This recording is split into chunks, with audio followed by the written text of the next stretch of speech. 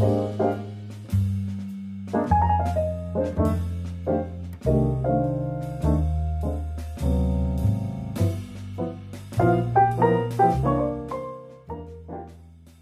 everybody, Holly here from HolliDay, AnyDay, and we're in my outdoor kitchen today because it's so gorgeous here in Southern California, and we're going to make some grilled new potatoes. So to do that, first we have to blanch them because otherwise they're just not going to cook all the way through. So let's cut them into about 1/2 inch thick slices. If we put them on the grill like this, they would get all charred before they got cooked through. So we're going to throw these guys in here, and I'm just going to put them in a pot of boiling salted water, and we'll boil them for about 10 minutes. Okay, so I've got my water pretty much boiling. It's a little tricky out here. I've put about 1 teaspoon of salt in the water, and let's just add the sliced potatoes.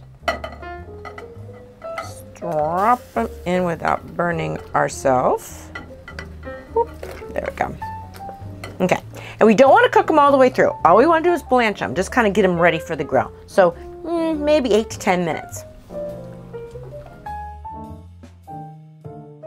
Okie doke, it's been about 10 minutes blanching. I think they're ready to roll. So let's take them off, and we're going to go ahead and strain them.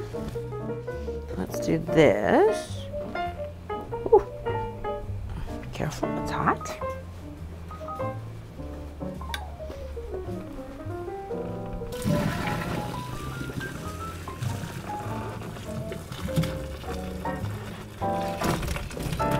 Now we strain these little guys. So you can put them in a bowl if you want, but I want to pat them dry a little bit first. So let's go ahead and put them on a sheet pan, because I want to put some olive oil on them, and I want the olive oil to stick. And if we've got a bunch of water on them, it's not going to stick. Let's just give them a quick little pat. Okay, that should do it. Then let's add a little olive oil. And I'm going to use a little bit of herb salt. Use regular salt if you want.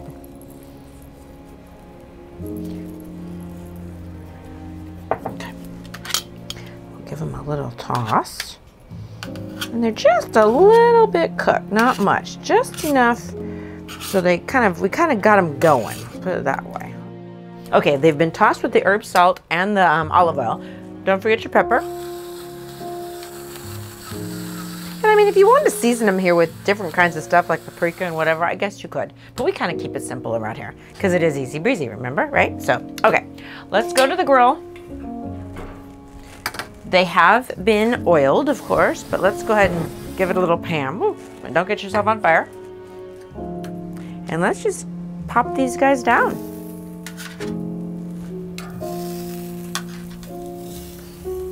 We'll just crisp them up a little bit.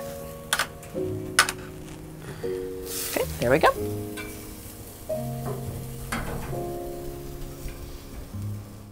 Okie doke, it's been, I don't know, maybe 2-3 minutes on the potatoes. So let's show you what it's gonna look like. See, we're gonna get a nice little grill mark. So how pretty that is. They start to cook through.